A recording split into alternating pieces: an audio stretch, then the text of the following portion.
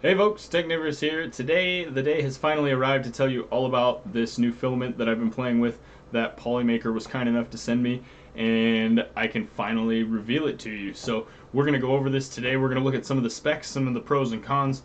Not that I really found any cons, and there are some pretty interesting things that I want to take a look at. So stay with me and we'll check it out right now.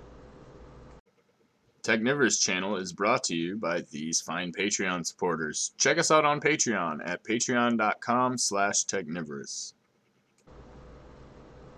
Alright, so first things first, this is known as PolyTerra. It is a new filament from PolyMaker, and it is basically their take on going as green as possible. So this is supposed to be extremely biodegradable compared to other filaments, but also slightly stronger than your standard PLA.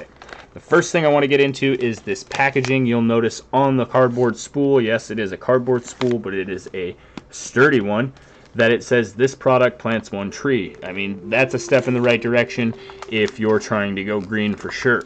But there are some other interesting things on this spool, such as the standard data you find printed on most good spools, print temperature, bed temperature, things like that.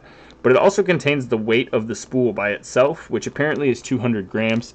It says here negative 200 grams, and that is so you can weigh the spool and find out exactly how much you have left. Aside from that, it does also have a handy little guide that will help you approximate how much you have left by the 100-gram dose, basically, that you can use to kind of judge how much you have there. If you need to know exactly, you just weigh it and then subtract the 200 grams for the spool. And this, by the way, is a lovely color they're calling forest green. It is almost pastel. It's very, very light and very, very nice. As you can see, I've yet to open it. We're going to open it up here in a minute, and we're going to do a live stream, a print of this model that I made. We'll talk more about that in a minute, but that's going to be a separate video. For now, we are talking specifically about the release of this filament. It is now available today as of the 25th, and let's take a closer look at this. This is the first pink filament that I have used. I got to tell you, my daughter loves this stuff. It is called Candy, and it is a very, very nice light pastel pink color. Very gorgeous, and you get some very nice prints with it. You can see I did a couple of prints. I did do a little doorstop here to keep my cats out of the room while I'm recording videos. Hopefully it works. We'll find out. I did a couple of knobs for my Ender 3. Now those are test knobs. Obviously it doesn't go with the color theme I have going on here, but everything so far that I've printed has come out really well. And I did some testing with a pause at layer height to insert some magnets with this chest I've been making. So as you can see here, there are a couple of lines through here. Now that is not the filament. That is my pause script dialing in the retraction and all of that to ensure that it doesn't leave a gap there. So I have improved on that slightly, but today we're going to be printing one of these chests without the magnets in it, so you can see just how well this filament performs. And that's going to be a live stream video that's going to be going on most of the day. So if you stick around to the end of this video, I will put a link up to that. But let's see what this chest does. So basically, it's locked right now, but I have a handy key here. Just got to make sure that I have it on the right place. And basically, you just slide it over here, if you can get it to go, and it unlocks it. So there's a little bolt in there that slides with the magnet, and that's how you lock it when it wants to work. Let's see here.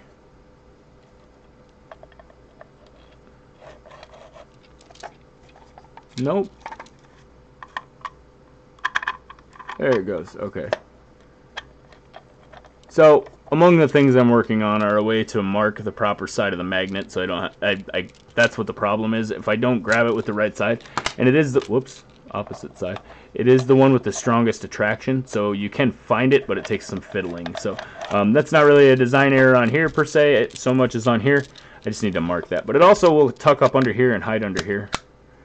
And then it basically you can put little things inside and then lock it away. You got a magic hide key. So we're going to get to printing one of these in the forest green. We're going to leave the magnets out so you can see the nice finish that it has, because without these blemishes here, this is really a perfect model. It comes in 4 different pieces: the lid, the middle, and the bottom, and we'll get to that more in a little bit. But let's talk a little bit more about why we're here. This is the PolyTerra, and there are some other color options, so we can go over those really quick and see what else PolyMaker has available.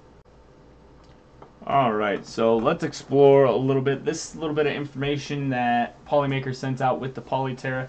And there are a few things in here that I want to show you, but first I said we'd look at the color choices. So these are the color options you're going to have.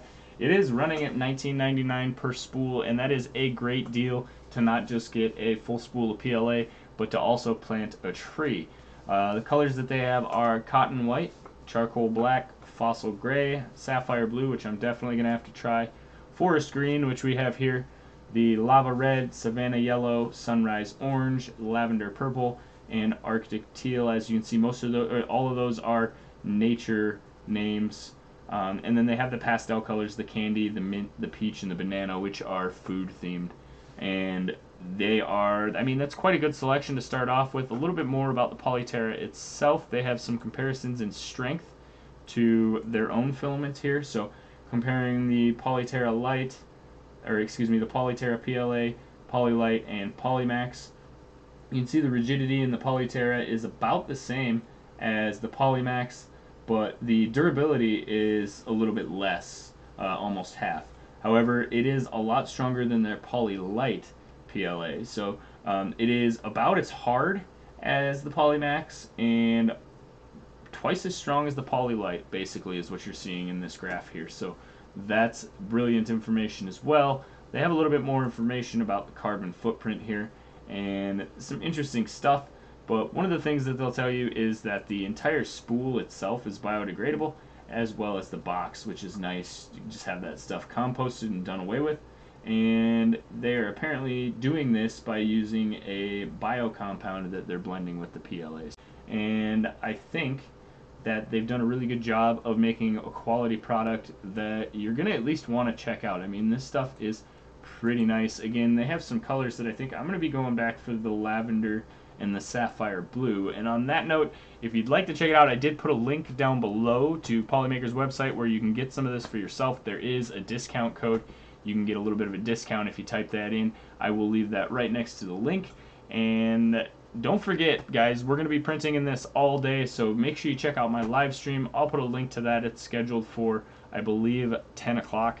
And you can go ahead and just click this link up here in the corner and jump right on and wait for the show. We should be there ready to chat. We'll have some question answer sessions and basically just print a whole new one of these chest sets without the lines in it that were flawed because of the magnets that I put in. So that's going to be it for this video, guys. Definitely check out this PolyTerra PLA. There are some awesome colors, and the quality so far has been outstanding, even though I've yet to try the green.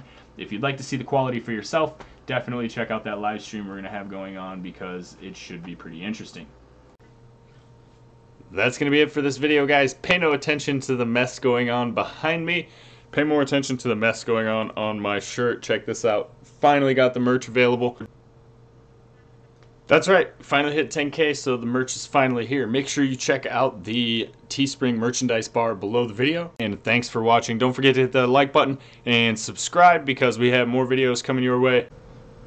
In fact, I've thrown a couple of suggestions, videos for you to watch on the screen right now, so go ahead and check those out. And when you get done, don't forget to pop over and check out the merchandise. There's plenty of stuff to see, and thanks for watching, guys.